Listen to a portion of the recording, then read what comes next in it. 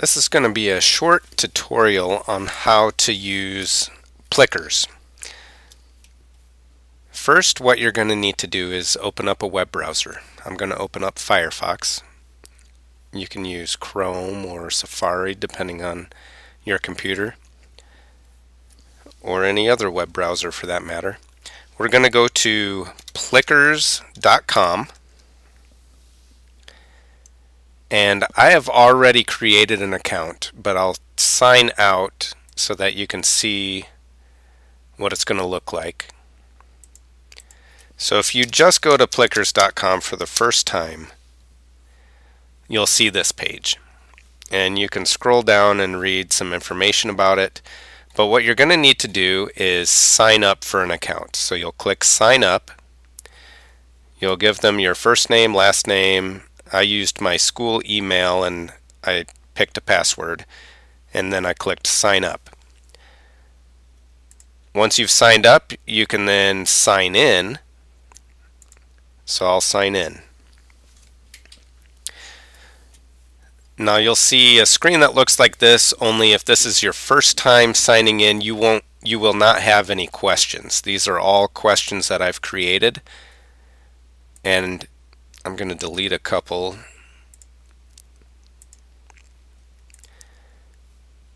And they're easy to delete. But before you start creating questions, you're going to want to create a class. So in order to do that, you can click on classes. And I created a class. I'm going to delete it now. Actually, I'll delete all my classes and then show you how to set it up from scratch, since these are old classes that I used last year. Okay, so you should see something like this. What we're going to do is add a new class and give it a name. I'm going to call this Technology 3rd and 4th grade. And I'm going to pick a year. It only lets you pick one year. Since I teach 3rd and 4th grade at the same time, I'd have to pick one of those, or I can click other. But I'm just going to pick 3rd grade because I have 3rd and 4th grade. And the subject, you'll pick your subject. I guess the closest thing for me would be computers for technology class, and then you can give it a color and then click save, and then it automatically opens you up into that class. And at this point you're going to need to add your students. So I can, and you'll just type them in, first name and last name. So I can type in Jim Smith and hit enter, and it adds Jim, and it assigns Jim a card. And I'll show you what the cards are in a minute. But after you add all your students and it assigns them a card, then you'll need to print the cards and cut them out. And I'll talk about that in a minute. So we'll have Fred,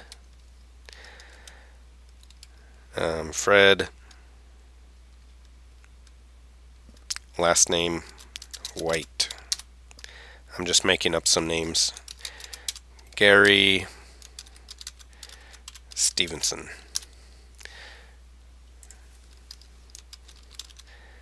Sam Brown. Okay, and it's already assigned these students specific cards. I think you can change, if you drag a different card, if you want to change the card for a different student, you can do that. What I did last year, because I had small classes, is I actually gave each student in every class a different number, which you can do, or you can reuse the cards. So for technology 3rd and 4th grade, I can have my cards 1, 2, 3, 4, and then if I created another class, I could also give students in that class the same card, and I would just collect those cards and then redistribute them when another class comes in. But if you print off all 63 cards, that may cover your entire caseload. And then you could actually give just like 3rd and 4th grade numbers 1 through 15, and then 5th and 6th you could have 16 through however many. I'll let you decide how you want to do that, or you can print off multiple sets and just reuse the numbers, depending on how you want to organize it. But once your roster is complete, you can print it, and that way you can have that on hand so you know which student gets which card. While we're talking about cards, let's actually take a look at the cards. So I'm going to click on cards. Now you can buy cards on Amazon.com, or you can print your own. If you have a lot of students, you may want to print the expanded cards. And you can print the standard size, which would be 2 cards per sheet, and then you cut those out. Or you can print large cards if you want, which would be a full sheet, so 1 card per sheet. So that's what a large card would look like. And then standard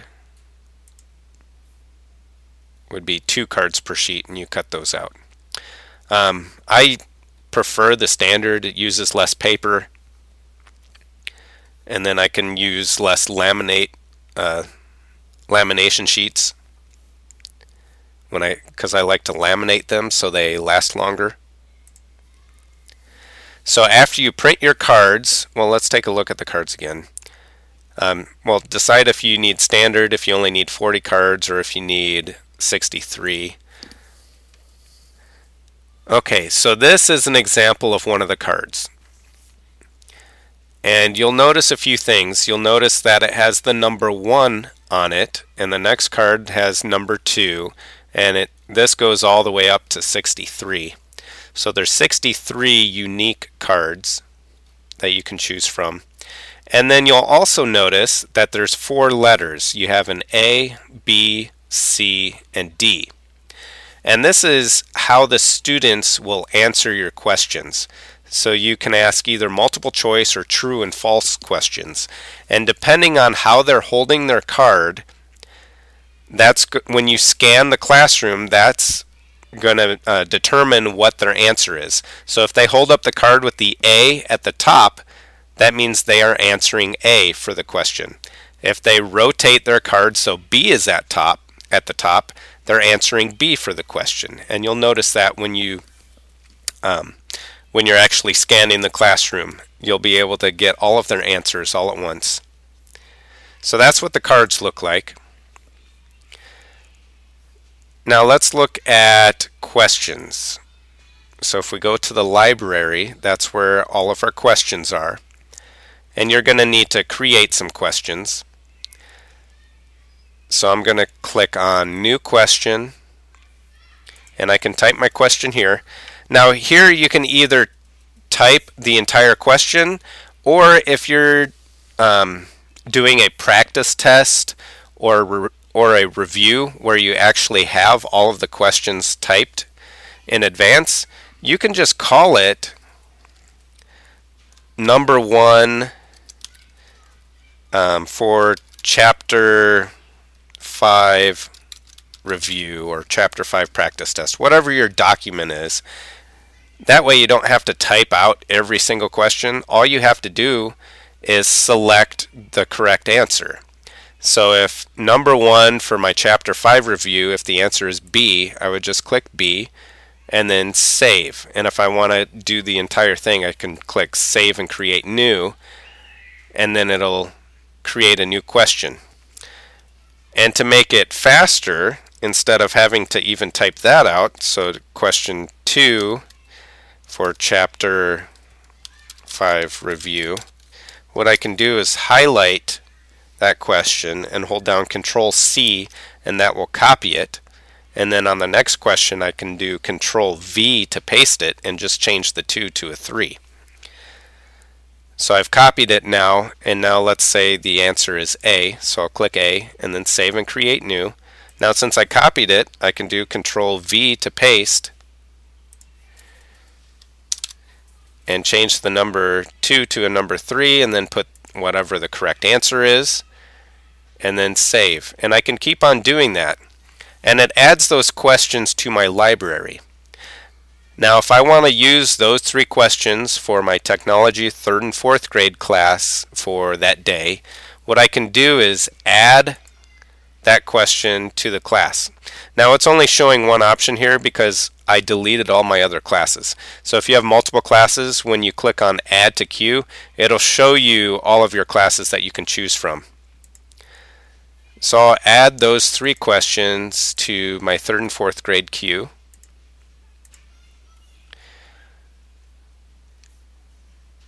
And now it's saved. So if I go to that class,